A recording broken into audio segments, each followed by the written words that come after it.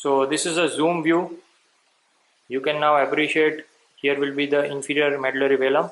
Okay, this is nodule, and this is how the choroid plexus looks like, vascular fringe. On either side, these are the vessels, and this is what I wanted to show you is this is inferior medullary velum, and in the center, in lower part, you can appreciate foramen of Magendie, through which the CSF will drain out into the cisterna magna.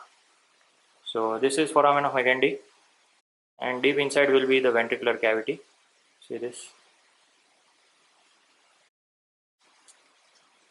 So these two are lateral dorsal recesses. Here will be the lateral recesses, and this is foramen of Magendie. Okay, here will be the median dorsal recess. Just see, it is empty deep inside. So here is a recess. So I have removed the choroid plexus, and this is nodule I am reflecting up just to show you the inferior medullary velum. Can you see this deep inside? Very thinned out. It's a single layer of pia mater which is left right now. And in the center, you can appreciate foramen of Magendie over here. So this is very thin. It's very fragile. So this is inferior medullary velum.